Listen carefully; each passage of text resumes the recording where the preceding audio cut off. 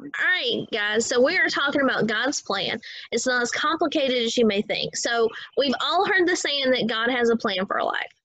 Our parents talk about it.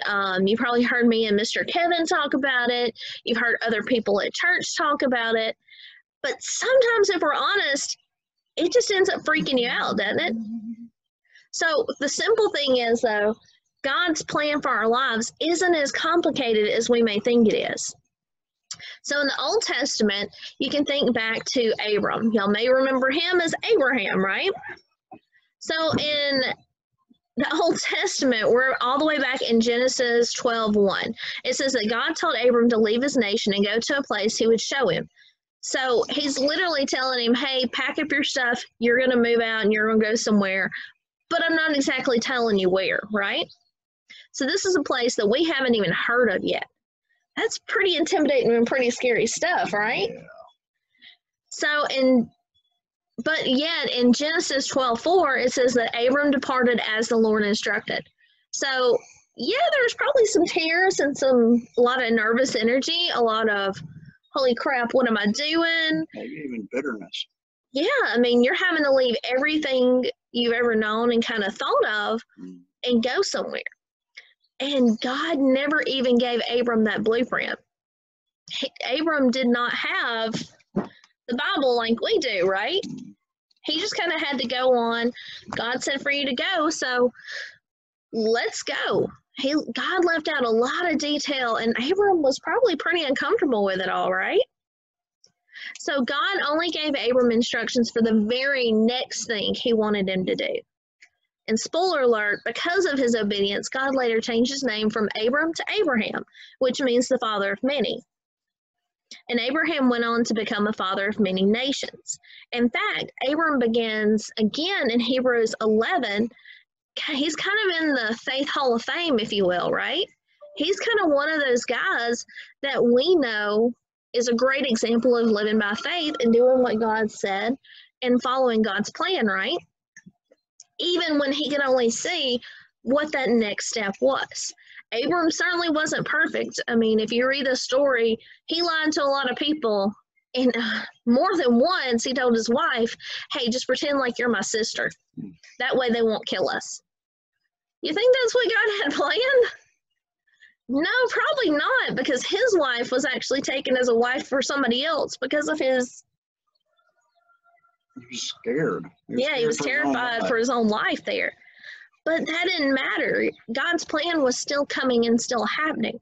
So when it comes to God's plan for our lives, often that's how God works. He only gives us the next step, the next little piece that we need to follow. And speaking to us through his word or the Bible, and he provides us for the next few steps. That's all God's plan really is. It's a series of next steps, and we're walking in obedience in those next steps to God. In Psalms 119:105, it says, God's word is a lamp unto our feet and a light unto our path. This verse wasn't talking about the physical lamp that you have in a bedroom that lights up your whole room. Rather, this verse was referring to what we would say like a small candle. If you have a small candle, it only provides a little bit of light, and so you're only able to see that next step or that next little bit right in front of you.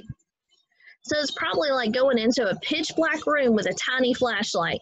You're only going to see a few steps ahead, and that's what God has planned for you is those next few steps. Like Abraham, God isn't going to give us the full blueprint of our lives. I mean, that would kind of freak me out.